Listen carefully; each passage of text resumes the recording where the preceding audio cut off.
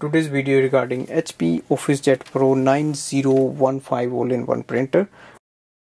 On the display panel we have to click on the setting icon which is on the top here and click on that. Now click on the network setup, click on the wireless settings, and here we see wireless setup wizard, so click on that. And if it is already connected to a Wi-Fi network, you can just click yes and it will reconnect to the network you want, so click on that. Otherwise it will just display the Wi-Fi networks available here. So here we can see the Wi-Fi networks, and select the network you want to connect, enter the password using the touch display panel and click OK.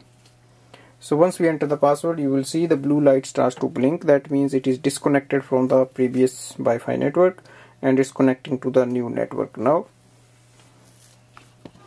Here we can see the light is stable, which is a blue light, and it's connected to the Wi-Fi. Now we can go to any device. For example, I have Android phone here and I'm going to show you how to connect it and use it for wireless scanning.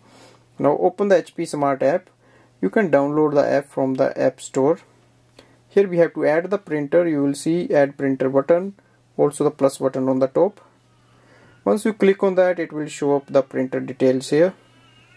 Click on that again, it will add the printer. Now our printer is ready for wireless printing and scanning. For example, click on the printer scan icon and open the top scanner bed and place a page facing downwards on the left hand side corner, and here we have to click on the scan button. So let's see how long it takes for the scanning here. Scanning is quite fast and we can see it has instantly sent the scan here. Thanks for watching.